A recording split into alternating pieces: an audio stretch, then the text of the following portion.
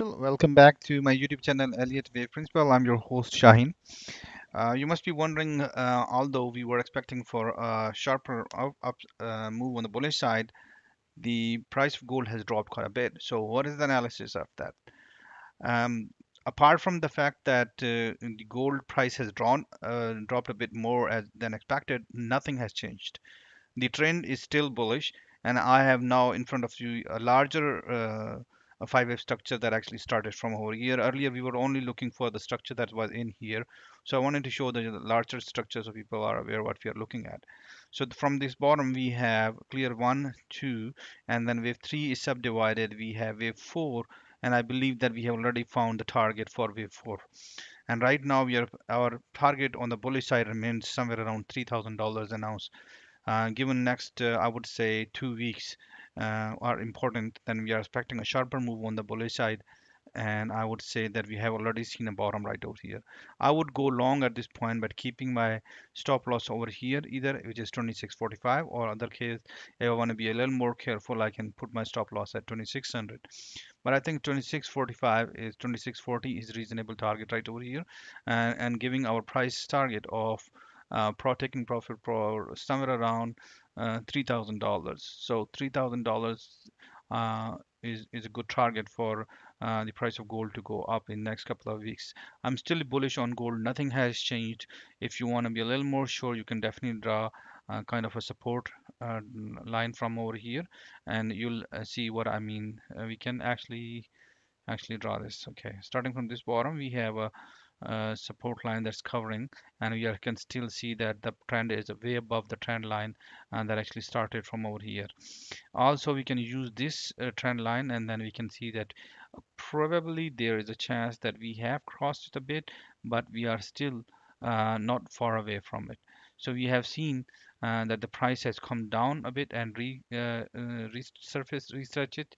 Now, if you want to be a little more careful, you can wait for the prices to jump up, but I think we have seen the correction area in this region.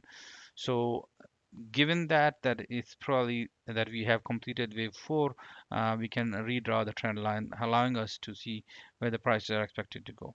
I'm still bullish on gold. There's a little change on silver I want to indicate, because silver has fallen a bit more, so we have to look at the labeling a bit differently. Overall, it stays bullish, but we need to look. There is a bit of change. I think that's US dollar. Yeah, that's US dollar. So there is still a possibility that silver has not created a low right over here. Let me show you why. I was looking at different analysis, and then we need to read correct it, and we can actually form a lower low somewhere in this region. Let me go back on a 4 hourly time frame.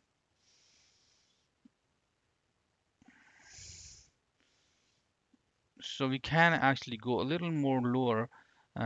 Probably right over here is good enough. Okay. So this low probably will get taken off. Let me do low. So this low, if people are have stop loss just below this one, ours was this one over here. Once again, we are stopped out. But I think the previous low, which is right over here, is 29.72 would be interesting. Prices are probably come around this low. So you can put once wait for the prices to drop flow above around here. If prices do not drop, I'll make another commentary on silver. But right now I'm expecting the price of silver to drop a bit, somewhere around $30, and then we are expecting for the prices to go long. Our target remains $38. So there'll be quite an interesting move, I think, in a couple of weeks' time once prices come down, or we can wait for another day and we can get a more analysis on Friday. I mean, on the weekend, because I think there is a little more on the bearish side on the silver, and that'll be good move for 2.5 weeks for silver. Wish you good luck with your trading and have a good one. Bye bye.